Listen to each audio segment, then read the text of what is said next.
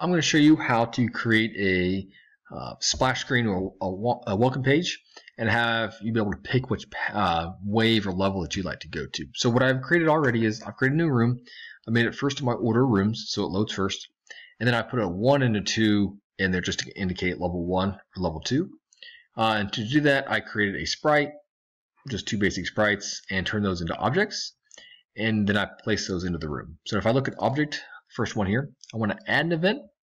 And this is basically just a go-to room. So I'm going to go with a mouse, and I'm going to say left released, and delete my comment.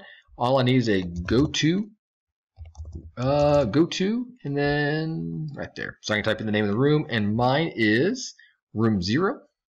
So room 0 turns red. It's a good room, and I can go there. I can also, if I wanted to, I could do off a number. So like if I did key up and then picked a number, digits, and picked 1, I can do the same thing here. So I can go room go to, and then I could pick room 0 again. And either way would go to my room. So let's test this out. Here we go. So here's the 1. I click on it, takes me to room 1. And if I had a room 2, I could test out the 2 as well.